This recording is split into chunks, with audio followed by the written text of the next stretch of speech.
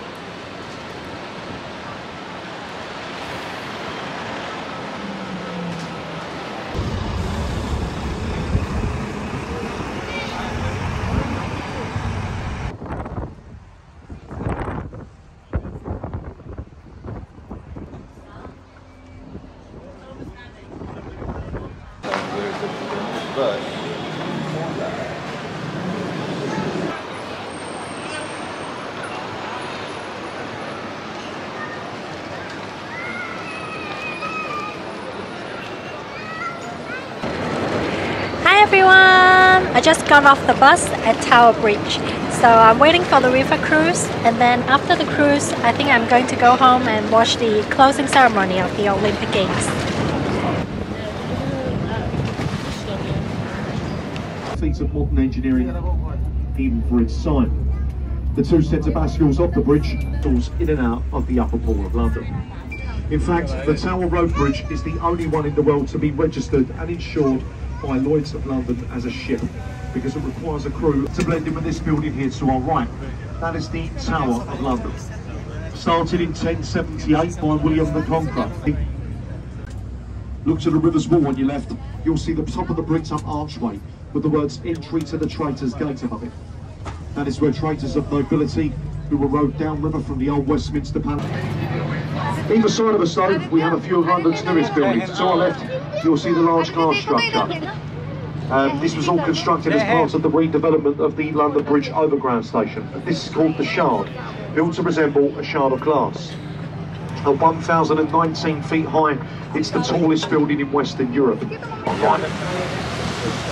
The next bridge, the fourth one to span this site, the New London Road Bridge. Now the first bridge that was built here by the Romans way back. And as we approach the Millennium Footbridge, dominating the skyline to our right, a real work of art. The magnificent dome and golden cross of St Paul's Cathedral, 365 feet high, which is easily remembered for being a foot for every day of the year.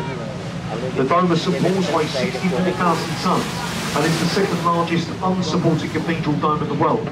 Christopher Wren's tomb in Latin are these words: "If you seek my monuments, look about you." Wren designed over 50 churches and cathedrals in the city, and of course was his masterpiece. Now, that can be found along the banks of the Thames. The ones on this lower side of the bridge are seawater birds that face the seawater source about 40 miles behind us at the estuary, and the ones on the other side of the bridge are freshwater birds. Sir Anthony Eden, and of course Sir Winston Spencer Churchill. We pass through the bridge, give them a wave up there. They're all having the time of their lives. Don't worry though if they don't wave back, it just means they're from London. They've had a bad day at work. Golden Eagle, this is the Royal Air Force Memorial, built in commemoration to the gallant airmen and airwomen that died during the First and Second World Wars. The eagle is made from captured enemies. They reside in this building, dreaming up new ways of spending our taxpayers' money. And what a wonderful job they do. And the most well-known part of the building, other than the corrupt politicians that reside within it, is the clock tower, world-renowned as Big Ben. But as I said to you all way back at Tower Bridge, and if you probably well and truly gathered already, I'm not a professional guide. I'm simply your captain today. Hi everyone! I just got home and it's almost 7 o'clock now. It's very convenient for me to come home from Big Ben, from Westminster. It only took me 10 minutes on the underground, on the tube. So yeah, only a few stops using the district line. But usually during the weekend I stay home. I stay in my district, Kensington and Chelsea, and maybe I'll take a walk to Knightsbridge. But yeah, I try to avoid all the tourist attraction because they're so crowded. And yeah, today is a very sunny Sunday, so it was extra hot and extra crowded. And the buses, I got off. I took this bus called Top View. They have a few companies that offers like rooftop buses like this, and I asked around. Like there's one called Big Bus, and it's like £50 for one person. And the reason why I chose these companies is because I asked if they have any special discounts, and they said you can buy 2 days in advance, and then that is like £20 off. The original price is £59. Therefore, how many hours? I left home at 2:30, so I came back at 7. But anyways, yeah, I think coming to London for a few days as a tourist can be fun, but to live here is very expensive nowadays. I got off earlier because there was a lot of traffic, a lot of people, a lot of traffic. So the buses were much slower than I anticipated. They would stop at each stop for 5 minutes, and then there was a traffic jam again, and then red lights, and then stop, and then oh, it was so slow. And I don't want to miss out on the river cruise, so I got off a bit earlier. And so I didn't take any shots of Buckingham Palace. Anyway, if you're planning on taking the bus during summer, you better spend the whole day, you know, take one tour in the morning, and then take the river cruise during lunch, and another bus tour in the afternoon. So the guy who sold me the ticket actually told me to come in the morning, the first thing in the morning, but I didn't listen to him. Because I'm like, Sunday, I don't want to wake up so early for the bus. But actually it's quite necessary. The traffic jam in London is like horrible, and it's so crowded everywhere. I actually came here 3 times before I moved here, in 2016, 2017 and 2018. So I stayed for around 3 weeks in total. And I lived in central London. I live in Mayfair, New Bond Street, and also Knightsbridge, right next to Hyde Park. So I thought I had enough experience, and I actually went through the snowstorm in London as well. So I thought I had enough experience, so I moved here by myself with my 2 suitcases almost a year ago now. And I've only made a few friends, so I feel quite isolated still. And usually I just stay home and cook by myself. And also it's quite expensive in London to eat out all the time. And I have some nice bars in my neighborhood, but I don't want to be drinking every night. I mean, when I was in Hong Kong, I met up with some friends and then we went to, say, an Italian restaurant at Grand Hyatt. And the food, I would give it 100 points. But in here, I'm paying double, and sometimes the food is not as delicious as in Asia. Also in Japan, I really enjoy the price points because the exchange rate is really low. So I had no stress when I was in Japan, and I could, you know, eat out all the time, every single day. And I really enjoyed the food hall at the department stores and the supermarkets as well. I feel like the supermarkets in the UK are not satisfying at all. I cannot buy what I want, and sometimes, you know, the fish, especially the fish is not fresh. It's always not fresh. I don't understand. But anyway, I try to remind myself not to compare. If I start to compare cities, that is never ending, you know. And also for single women, I do think Asia is cozier, especially in Hong Kong, in Japan, or in China. Like, it's super convenient and super fast, and you have everything at your fingertips. So in the UK, especially on Sunday, the supermarkets are closed after 6 o'clock. So yeah, but I try not to compare. And I've been thinking about my next destination. I think Spain would be a really ideal location. I really miss the coastal towns and just have a coffee and then long walks on the beach. That's one thing we don't have in London, is the beach.